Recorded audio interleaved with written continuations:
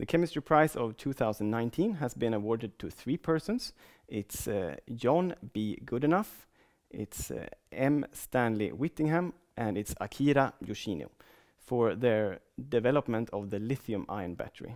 The story of the lithium-ion battery starts in the 1970s when Stanley and Whittingham started using lithium in the batteries, and this gave a really powerful battery. And then John B. Goodenough realized that he could replace the cathode material that was used by Whittingham, and he actually increased the capacity of the battery by the double. At this point, the batteries relied on lithium metal, which is a very reactive compound, and the contribution of Akira Yoshino was to replace the lithium metal with a carbon-based material and thereby increase the safety for the lithium-ion batteries. The benefit of lithium-ion batteries, we can see it every day. We use lithium-ion batteries in our cell phones, we use it in our laptops, and we use it more and more in electric vehicles.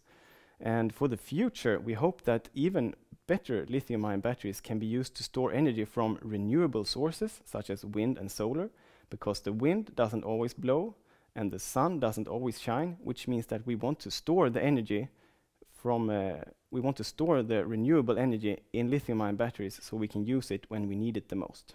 In turn, this will decrease the use of fossil fuels and thereby decrease the amount of greenhouse gases that we emit.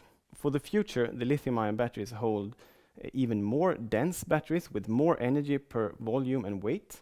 And we can also see that the science and the knowledge that these 3 laureates have contributed with can open up for even newer battery systems, relying on perhaps different ions or different materials that will perhaps give cheaper, better, and more environmentally friendly batteries.